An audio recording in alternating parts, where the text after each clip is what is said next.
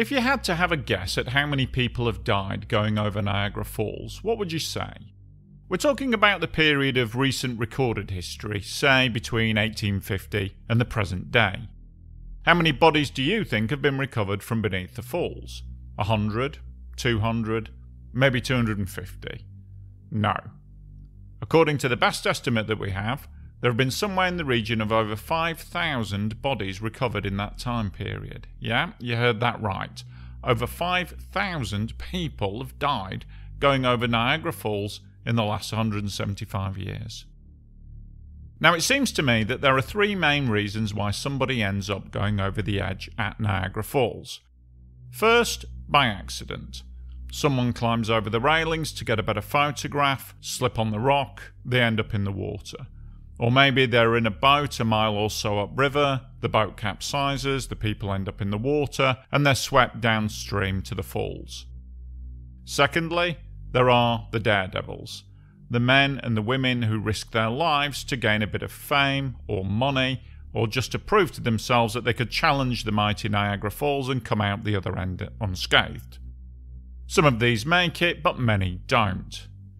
Thirdly, there are those who come to Niagara with no intention of leaving alive. For them, a trip down the falls is a one-way ticket. And what's even more tragic is they may not always be alone when they do this. And maybe there's also a fourth reason. This one's a little harder to quantify, so for argument's sake, let's call it the moth to the flame phenomenon. For some individuals, the falls seem to hold a strange and deadly fascination. They describe feeling an almost hypnotic pull towards the rushing water. Early explorer Lewis Hennepin wrote, "The temptation to throw oneself down this incredible precipice is almost too great for resistance." In the 1920s, Dr. A. Benedict described one of his patients who, whilst on a day trip to the falls, watched the circling swirl of the eddies and whirlpools and the mighty downpour of the falls till her weak nerves were wrought with an unconquerable desire to rush along with the waves. Even more recently, whilst filming the Niagara scene for the movie Superman 2, actress Margot Kidder said, "I can see why people jump. There's a draw to the water. I feel like it's pulling me."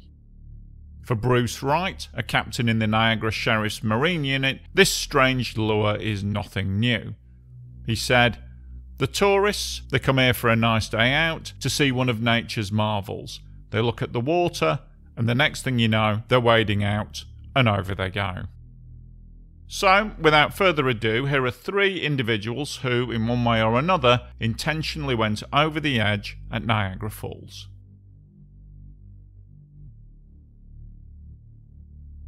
This bit of footage was particularly difficult to track down, but some deep digging on the internet led me to an old archived copy.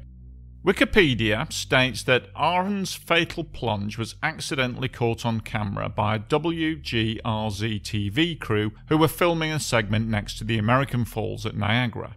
From the footage, it looks as if the crew were filming somewhere around here, when 56-year-old Robert Aarons, resident of Tonawanda in New York State, suddenly ran into the water and swam straight out towards the falls.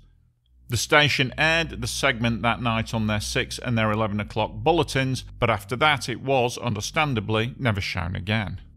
It was Larry Frazier that recorded the man's actions as he was taping a special program with Phil Kavitz. It is Phil's voice you will hear on the tape.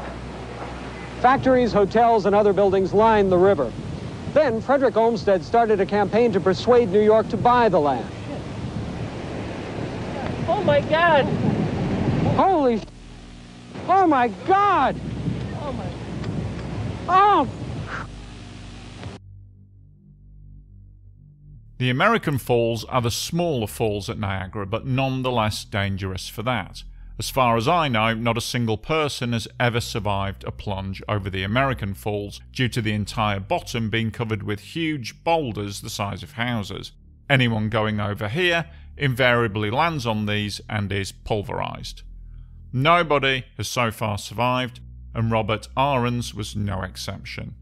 Eyewitnesses reported him waving and smiling to the watching crowds before leaping into the river.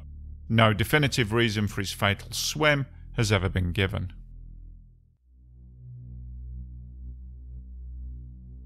Jesse Sharp was an unemployed 28-year-old man from Tennessee. A veteran canoeist, Jesse had 10 years of whitewater experience behind him when he attempted to run the huge Horseshoe Falls in his red Dancer C1 kayak on June 5, 1990.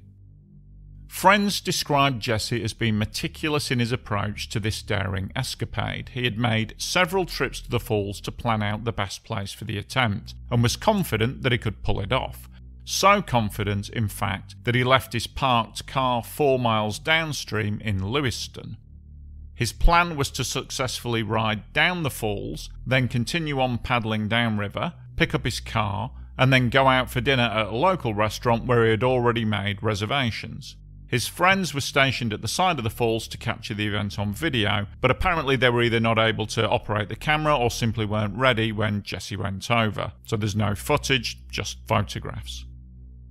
Jesse wore no helmet so that the camera could get a clear shot of his head, and no life jacket in case this impeded him if he needed to exit the kayak in an emergency. As Jesse went over the edge, he raised his paddle above his head in a triumphant gesture before disappearing into the torrent.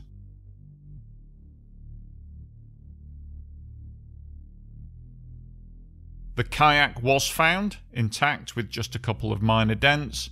Jesse himself was never found. His body has never been recovered. As insane as Jesse's plunge over the falls seems to have been, it wasn't beyond the realms of possibility that he could have survived. This photograph, taken in 2009, shows 18-year-old Tyler Brad going over the 189-foot Palusi Falls in a similar kayak. He survived. He suffered only a sprained wrist.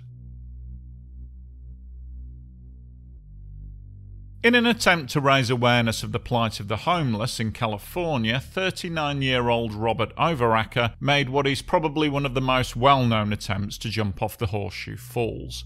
His idea was to do it by going over on a jet ski and then parachuting to safety. What little information there is on Overacker describes him as a 39-year-old hailing from Camarillo in California. His job was a salesman of classic British cars, but he also worked as a part-time stunt double and he enjoyed racing cars. Like Jesse Sharp, Overacker had planned his Niagara adventure with meticulous detail and had every intention of surviving the ordeal. Indeed, Overacker had apparently spent the last 7 years getting ready for this publicity stunt. On October the 2nd, Robert Overacker, accompanied by his brother and best friend, arrived at Niagara Falls to make the jump. The speedy jet ski, emblazoned with "Save the Homeless" stickers, was gassed up and ready to go, and Overacker had his rocket-powered parachute attached to his life jacket. It was time. The big day had finally arrived.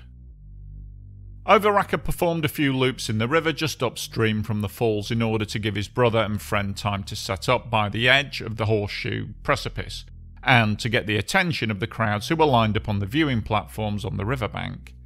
Then comes the moment of truth. He gunned the engine, he headed straight for the precipice, and shot straight over the top of the Horseshoe Falls at full speed. This haunting photograph captured his last moments as he jumped from the jet ski and attempted to deploy his chute. It never opened, and Robert Overacker plunged to his death. Eyewitnesses described the chute as either failing to deploy or, as was also reported, that the rocket chute was not correctly attached to Overacker, and when it activated it just flew off him, leaving him flailing in midair without any protection from the fall. A report in the LA Times stated that he was wearing a device strapped to his back, a rocket-propelled parachute, apparently a mechanism to lift him clear of the motorised ski, but officials could offer no details as to how it operated. A German tourist actually captured the moment on camera, and I've placed a link in the description for that video. Following the jump, Overacker was seen flailing around in the water, and people thought that he'd survived. However, as he was recovered, it became clear that he had in fact died on impact. It was just the water washing his arms and legs around that made it look like he was alive. A memorial to him and his battered jet ski have a permanent place in the Daredevils exhibition at Niagara Falls. There are, of course, many other stories of men, women, and even children who have gone over the edge at Niagara Falls. Some are tales of survival, and many, many more end in tragedy. But one thing's for sure, as long as Niagara Falls continues to attract and thrill thousands of tourists each year, there will always be among them a few who, for whatever reason, will be thinking of a way to get out into that river and take that plunge over the edge. For my Patreons, I'll be adding in a couple of extra tales over the coming week, so if you are a Patreon, make sure to check them out over on the page. Thanks for watching.